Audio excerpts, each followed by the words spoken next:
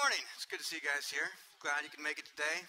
We are in the fourth week of our series called Rise Above It. And like we said way back in the first week, the whole reason we're doing this series is because what we all know is that what we do, our inclinations, our tendencies, our habits, our habitual attitudes, the things that we do over and over again over time ultimately determine who we become. That the choices that we make, the habits that we develop, the attitudes that we just tend to have over time, they ultimately determine who we become. And we know this. We just get this because we've seen this play out in our lives.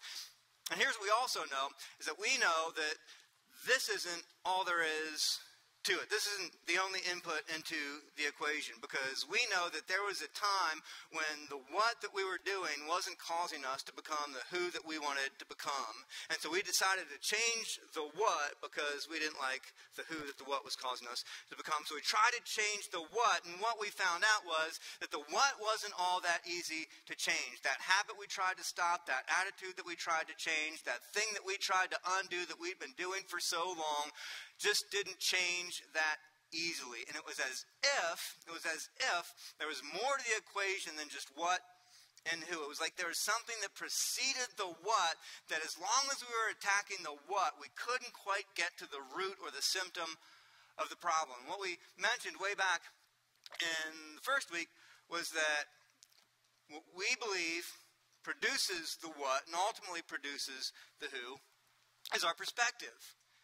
And we know this because we've seen this play out in our lives too, because there was that time when you had to be somewhere and it was really critical that you had to be there on time because you were given that ultimatum of, if you're late one more time, this is what's going to happen. Or it was that important meeting that you had to get to, or it was that kid's thing that you told them that you would definitely be there on time for, that you had to get to. And then you got on the road and you hit that unexpected traffic, and that sinking feeling that you had in your stomach of, oh my goodness, I am not going to get there on time. And you were already thinking of all the fallout, and your hands started to sweat, and your heart started to race, and your mind started to panic as you were trying to think through, like, how am I going to work around this, and how am I going to explain this? Now, if we take that situation, and you elevate 250 feet up, and you see that over the crest of the hill, all the traffic clears up. The wreck is already moved to the side of the road. Cars are already flowing. And you know that you're going to get there with time to spare. Now, put yourself back down into the exact same situation, the exact same scenario. And how do we feel now? Calm. Relaxed. Heart's at a regular level. Mind's not panicking. We're not freaking out anymore, right? What changed? We're in the exact same situation, the exact same scenario, the exact same things going on. The only thing that changed is our perspective. And that's the power of perspective. The perspective has the power to change our physiology. It has the power to change our emotions. It has the power to change our attitude. It has the power to change our actions, our behaviors. It has the power to change our values. All of it derives from perspective. And that's why throughout Jesus' teachings and throughout the New Testament, we find over and over again that Jesus doesn't say that we're bad people that need to learn how to be good. He says we're people with the wrong perspective that need the right perspective. People have a misunderstanding of how reality works. We need to have a more accurate perspective of how reality and life works. We're people who are in darkness who need light. We're people who've been deceived that need truth. We're people with misunderstanding that need a renewed understanding, that we need renewed perspective. And the Apostle Paul understood this. The Apostle Paul, who had persecuted Christians and then became a follower of Jesus because he'd encountered the resurrected Jesus, and because he saw that if Jesus could predict and pull off his own death and resurrection, then maybe he could also resurrect him from death as well. And Paul became a follower of Jesus because he believed that Jesus was who he claimed to be. Paul, writing to a group of followers of Jesus in a place called Colossae, told them, set your minds on things above, not on earthly things. Focus your mind on things above, not on earthly things, because Paul understood the significance of perspective. And he'd seen firsthand in the resurrected Christ this eternal perspective. And he knew that if people could wrap their minds around life from eternal perspective, they could rise above their circumstances, that perspective would have the power to change human lives. Because as our perspective goes, so we go. And so this whole series, we've been talking about different attitudes, different tendencies, different inclinations that all of us have. All of us have these times when we just tend to slide towards certain perspectives, certain attitudes, certain behaviors, and it's all derived from perspective. And so the one that we're going to dive into today, I want to introduce by encouraging you to complete this statement for yourself. I will be happy when blank. I will be happy when blank. And by happy, I don't mean like jumping up and down like you just won the lottery, happy like I'm so glad that this finally happened. By happy, I mean that happy that we mean when we say things like, I just want to be happy. Or when you look to your spouse and it's like, why can't we just be happy? Or when you look back at another time in your life and say, I can remember when I used to be happy. That's the kind of happiness we're talking about. So with that in mind, how would you complete the statement? I will be happy when blank. And what goes in your blank? I mean, for some of you, it might be something job related. Like, I will be happy when I don't have to work at this job anymore. When I finally get that promotion and I can move out of this place and I can go work at somewhere else. Or maybe for some of you who are students, it's like, I will be happy when I no longer have any more papers to write or exams to study for. And maybe some of you, I will be happy when I finally find that person that I can marry. And for some of you, I will be happy when that person that I married ends up being the person that I meant to marry. And they start or they stop. Or I will be happy when my finances are finally in a place where I can do X, Y, or Z. I will be happy when blank. This doesn't mean that you go around life just upset all the time and miserable all the time and grumpy all the time. And it doesn't mean that there aren't things that you're glad for or happy for. It doesn't mean that there aren't high points in your life. It just means that along with all of that, you just kind of have this gnawing sense of, I'm not as happy as I could be. I'm not completely happy. There's this satisfaction level that I'm not experiencing yet, and I'm not going to experience it until blank. And I think whatever goes in the blank for you probably represents some kind of tension, some kind of conflict, some kind of difficulty in your life, whether it's relational or it's job related or it's family related or it's financially related, that represents some kind of challenge or difficulty or struggle that you have in your life. And whatever goes in your blank, here's what I think. I think all of us tend to see that thing that goes in the blank as a roadblock to our happiness. There's a sense of, as long as that thing exists, as long as that thing's there, as long as it's looming, as long as it's playing out, I can't be happy. And here's what we have to confront, is that if we continue to have that attitude, and we continue to have something in that blank, which we will, for your whole life long, you will always, always, always be able to put something in that blank. Whether it's, I will be happy when I finish school, or I find that person, or that person becomes the person that I meant for them to be, or I finally get that job, or I finally get my finances. There's always going to be something that can go in that blank. As long as there's something that can go in that blank, and there always will be, and as long as you have that attitude that that thing is the roadblock to your happiness, you will never, never, never be happy.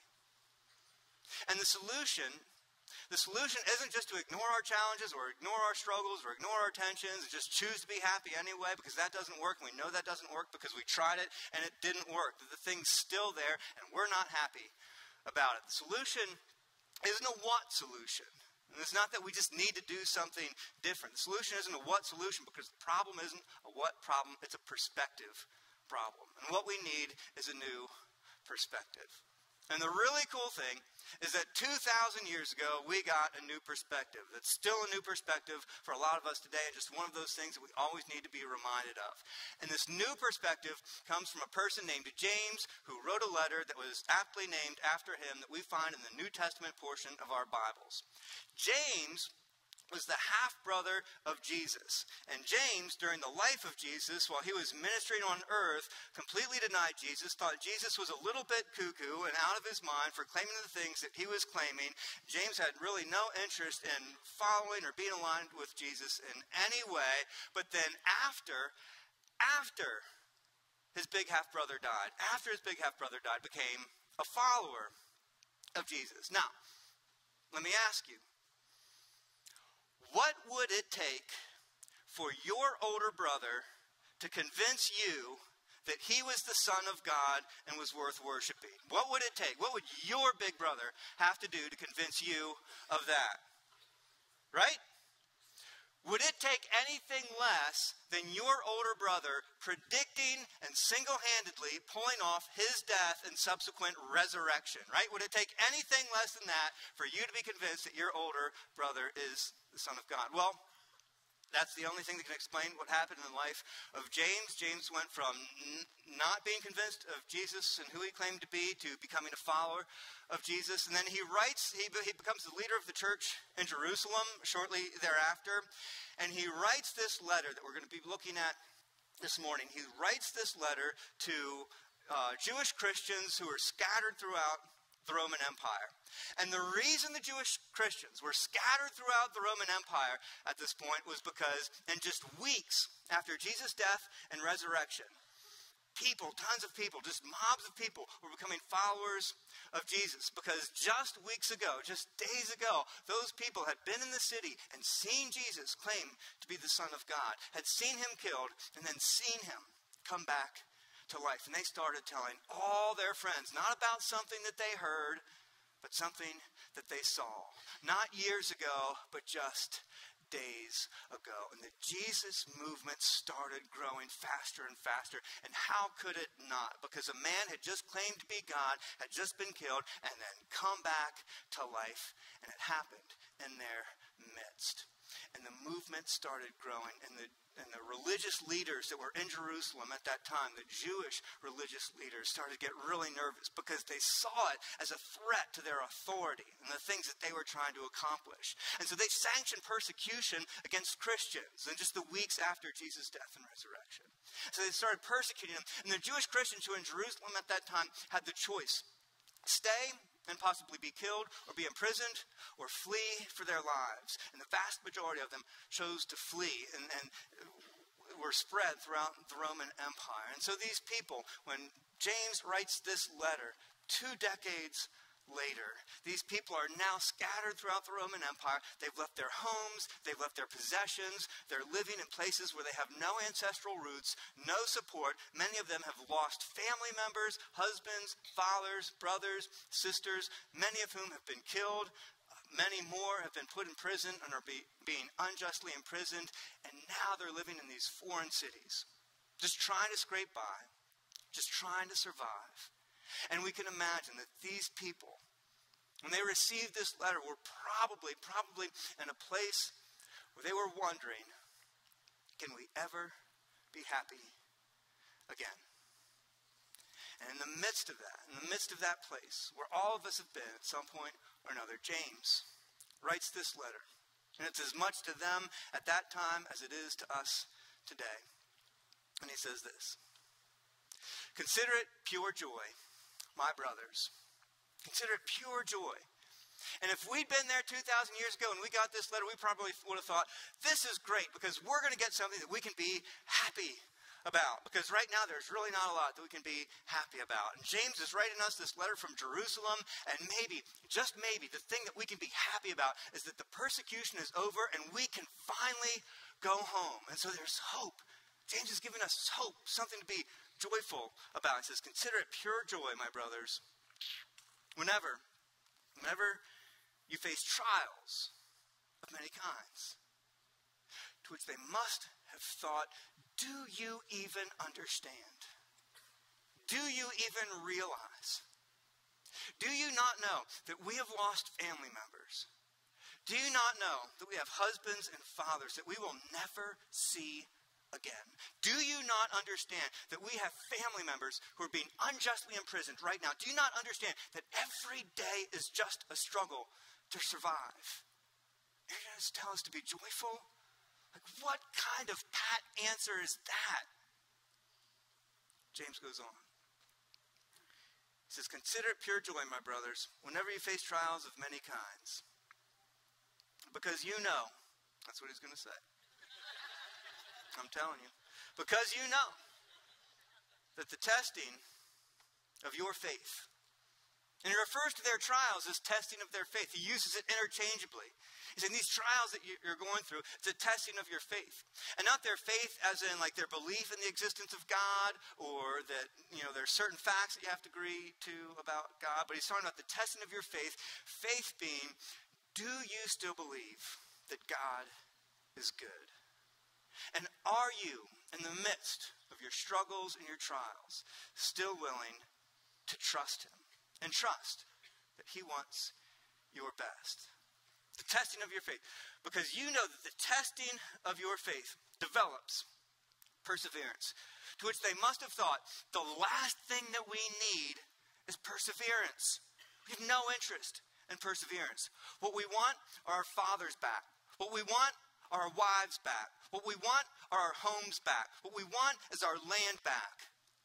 20 years ago, we weren't wandering around looking for perseverance. We have no interest in perseverance. We just want to be happy. We just want our lives back. James says, well, that's not the end of it. He continues. He says, perseverance, it's not an end in itself. It's not perseverance for the sake of perseverance. Perseverance must finish its work. Perseverance, as you push through the struggles and continue to trust that God is good and that he wants your best, is accomplishing something in you. Perseverance must finish its work so that you may be mature and complete, not lacking anything. And here we find James echoing something that we find throughout the entirety of Scripture, throughout the Old Testament, and through Jesus' teachings, and throughout the New Testament. James is echoing the fact that every single one of us has been created in the image of God. That we were meant to be loving the way that God is loving, generous the way that God is generous, patient like God is patient, humble, kind, forgiving, grace-filled the way that God is. But we find ourselves living in a reality, separated from the presence of God, without an understanding of who he intended us to be, who he created us to be, and we're just trying to figure it out. We're just trying to get by. We're just trying to survive. And along the way, the image of God that we were created in, it gets a little bit tarnished. It just gets a little bit tilted and messed up. And that God came in flesh in the person of Jesus Christ to show us, this is how I created you to live. This is who I created you to be. And then dies on a cross to show that if I'm willing to die for you, then I am for you. Will you trust me? Will you trust me and become my follower and replicate the life that I have demonstrated for you, the life that I created for you to live? Because when you do, you become conformed to the person that I created you to be. That following Jesus reforms us, conforms us to the person that he created us to be, into the image of God, and allows us to do the things that he created us to do, and to experience the life that he created us to live. And the premier context in which God does that, the premier context in which God molds us and shapes us and develops us, the premier context that we see throughout all of human history, that we see throughout the Old Testament, that we see throughout the New Testament, that you've seen in your life, and that I've seen in mine, the premier context is in our greatest struggles and challenges and difficulties. That God uses our challenges and our struggles and that tension to grow us and to develop us as we trust him and follow him in faith. He uses those situations to grow and develop us so that those things that we see as a boundary or a roadblock to our happiness are actually paths to our potential. And we know this. Regardless of what you believe or whether you believe in God or what you believe about God, we all know this because we can all look back over our lives and we know that the times when we grew the most, the times when we got the most potent understanding of who we are, when we got the biggest breakthroughs in understanding how relationships are supposed to work, when we saw our patience grow exponentially, when we saw ourselves develop new capacities that we never knew that we could have, were times when we were faced with the biggest struggles and challenges of our lives. And when you and when I look back over our lives at the things that shaped us most to become the people that we are today, the things that pop to the forefront are always our biggest struggles and challenges, because those are the places where we grow the most. And James is saying this isn't an accident. This isn't just a coincidence. It's because that's how God designed life to work. God looked at how could I take free-willed human beings who can make their own choices, and how do I develop them into the people that I created them to be? And it doesn't mean that God causes or inflicts our circumstances upon us, but God knows how to leverage our circumstances to transform us into the people that he created us to be. So when we go through those situations that require so much patience, so much more patience than you actually have right now, it requires us to grow and stretch, and we develop new levels of patience. We go through situations that require us to be generous beyond what we ever would have thought made any sense.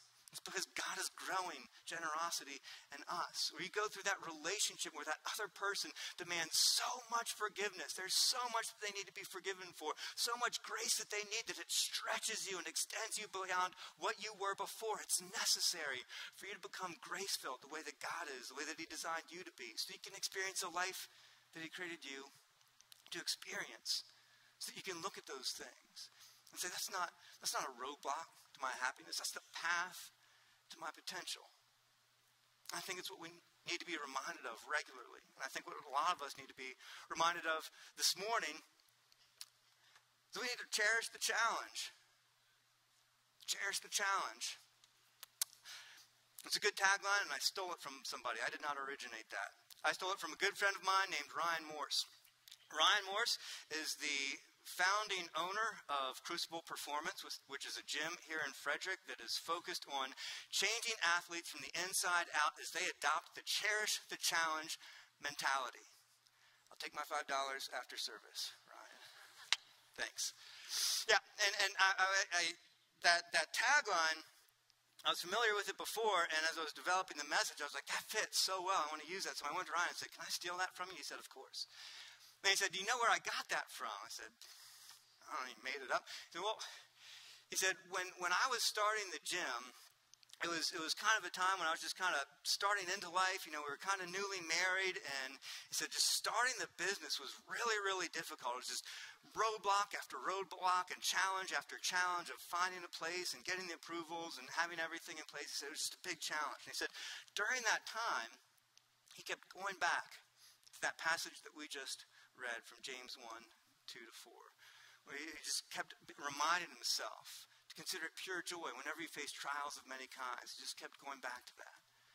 And he said it was during that time in his life where he realized the parallel between how athletes develop physically and how God designed life to work for us to develop character-wise and spiritually and emotionally and all the other ways that human beings develop. And he recognized that for athletes to get better, they have to be put through situations and have tension added and times added and harder and harder requirements added so they can grow and develop past the plateaus that they hit. They continually need to be stretched. And he said, I realized during that time in my life that it's the same way with us. That God does the exact same thing with us. He puts us in situations that are a little bit beyond what we could have handled before.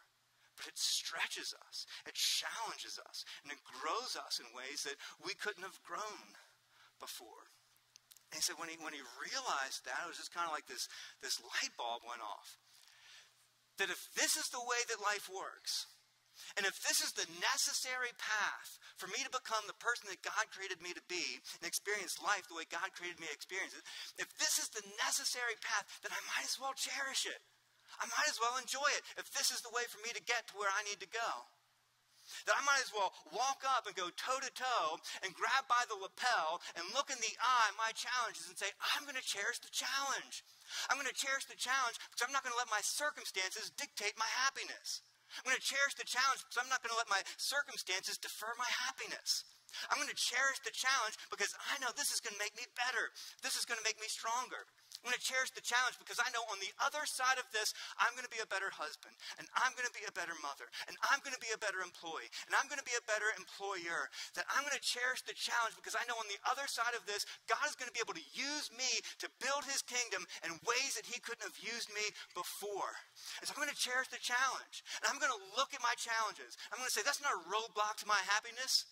That's the path to my potential. That relationship is not a roadblock to my happiness. It's the path to my potential. That job position isn't a roadblock to my happiness. It's the path to my potential. This season of life isn't a roadblock to my potential. It's the path to my potential. So I'm going to cherish the challenge. And I think some of us this morning desperately need that reminder, because we've let that challenge, we've let that tension, we've let that relationship just grind us down and grind us down.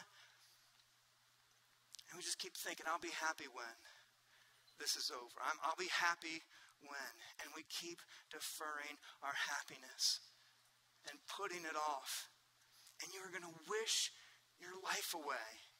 And you're going to miss out on the things that God wants to do right in the midst of your challenges, right where you are. So some of us need to be reminded to cherish the challenge. Some of us need to be reminded that we need to persevere in the pressure. That under the pressure, we need to continue to persevere. And I love that Ryan's gym is named Crucible. Because if you're not familiar with Crucible, it's just like the perfect parallel for this passage in Scripture. The Crucible was developed thousands and thousands of years ago when human beings discovered how to get iron out of the earth. And they mixed it together with carbon and created something called steel. And they realized that steel is really good for molding into different shapes that's helpful for killing people. And so they developed steel into swords and spearheads and things like that. But what they found was that straight out of the earth, iron is filled with impurities. And when you make it into steel, it's steel that's filled with impurities. And all those impurities create these pockets of weakness in the weapons that they would develop. So when they were taken into combat, these weapons were really brittle and they would break under the pressures of combat. Until some very wise later gentleman came up with this idea of the crucible. And the crucible was like this enclosed furnace in which you put steel and you superheat it until it becomes molten. And you keep it in there and you keep adding heat and keep adding heat and keep adding heat, and the impurities will rise to the surface. And they skim them off and heat it and heat it as more impurities rise, and skim those off. And they keep it in there and keep the heat going because it was necessary for removing the impurities. And once they were all removed, they would have crucible steel without impurities, without weakness. And when forces took that into combat against forces that didn't have crucible steel, they were always victorious because under the pressures and rigors of combat, they would never break. It's just the perfect illustration of what God does in your life and in mine. He doesn't cause the circumstances, but he allows us to experience the circumstances. And his call to us is to remain faithful. Not to try to get out of it, not to run from it, not to hide from it, but to stay right there in it because God will do something in us. And there are exceptions to this. There are people in domestic violence situations, and God does not intend that for you. And I don't care what anybody says, that is not God's intention for you. And there are local resources available through Hartley House as well as others. And it doesn't apply to people who are in human trafficking situations or anything else where somebody's being abused or hurt. That is not God's intention for anybody. So we're going to take all those things and just set them over here. But all those other things, the marriages that you feel trapped in, the job that you feel stuck in, the relationships that are just causing so much heartache, those are contexts where God's saying, don't run away from this. I know your marriage feels loveless. I know it's toxic. I know how much it breaks your heart, but I'm going to grow something in you right here. I'm going to grow some patience and some grace in you right here. Don't try to back out of it because I have an important work for you to do here. And the job that you have, the job that you just want to run from or move away from or get away from, take anything else. God's saying, no, I want you to stay right here. Because there are things in you. There are character things in you that have developed over time that if they stay there, I'm not going to be able to use you in the way that I designed to use you. I'm not going to be able to use you to the effect that I intended to use you. So stay right there because there's something I'm going to remove from you so I can use you for this, so you can experience this life that you wouldn't otherwise experience. And some of us, we just need to persevere. And some of us, I think, just need to be reminded that in the midst of all of it, God is still good. Because I think there are probably some of us here that this answer, that God is going to take these situations and he's going to bring good out of it, it just seems too simple and clean cut. It just seems like a pat answer to real struggle and difficulties and tragedy. And for some of you, that's probably why you walked away from the church at some point. Was that you went through some kind of tragedy and you turned to the church for answer and you felt all you got was this superficial response of, well, God's just going to use good out of that. And it didn't help you. And you walked away. And maybe some of you are sitting here this morning thinking about walking away from the whole thing because you didn't know how much tragedy was going to shake you. You didn't know the damage it was going to do to what you felt was foundational to your trust in God. And right here, right now, you're thinking, I don't know if I can go on. I'll tell you what I've seen. I've seen person after person after person who've gone through heartache and tragedy. I've watched spouses, watched wives and husbands die in hospital rooms. I've seen parents outlive their children. I've seen children have to say goodbye to their parents. I've watched parents watch their children struggle through addiction. I've seen people who've lost everything. And I see these things, and from the outside looking in, to me I think, I don't know how someone could survive that. I don't know how they continue to function. I don't know how they're staying healthy through this. And time again, as I watch people walk through these situations, I hear the stories that come out of it. And they'll say, I never would have chosen that. And I would never ask to go through it again. And I would never wish it on anybody. But I learned something through that there is no way I could have otherwise known. That I walked through this. And God walked with me. And now I know that he is enough. And he's good. He's enough for me. And the people that have gone through that, they know something about God that I can only know theoretically. They've had an experience, an encounter with God that I can only know by theory. And they've understood God experientially in a personal way that I can only know through theory, but they know it personally. And they've drawn close to God, and they know his presence, and they know his power, and they know his goodness, and they know that even in the worst of life, that thing that we call happiness, where we just say, I just wish I could be happy, they know that the answer, that the only thing, is their heavenly Father. And I think we often assume that a good God would never allow suffering. And then when we see suffering or experience suffering, we ask, how could a good God allow this? But what if we believed that God was good? What if his proof on the cross was enough for us to believe that he's good? And in believing that God was good, instead asked, what would it take for a good God to allow us to go through this?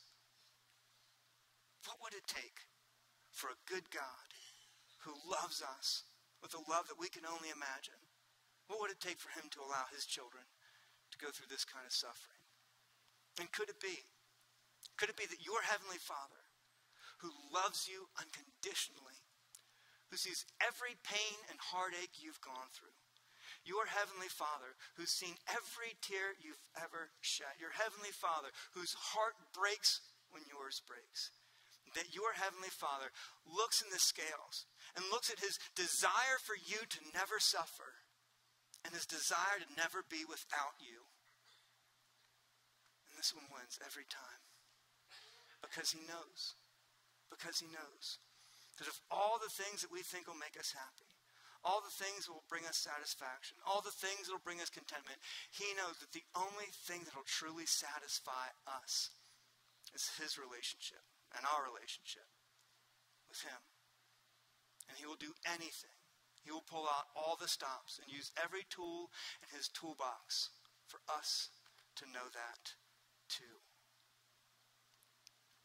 And if you took this perspective, if we took this perspective, if we reminded ourselves that in all of our situations and all of our struggles and all of our conflict and all of the tragedy, if we recognized This isn't just random chaos without meaning or something to run from or something to abandon God over. But if we recognize that this is something that our Heavenly Father will walk with us through, that there is something that God wants to develop in us through this, I think we will know how to be happy. Because I believe I will be happy, you will be happy, that we will be happy when we draw close to our Heavenly Father. Will you pray with me?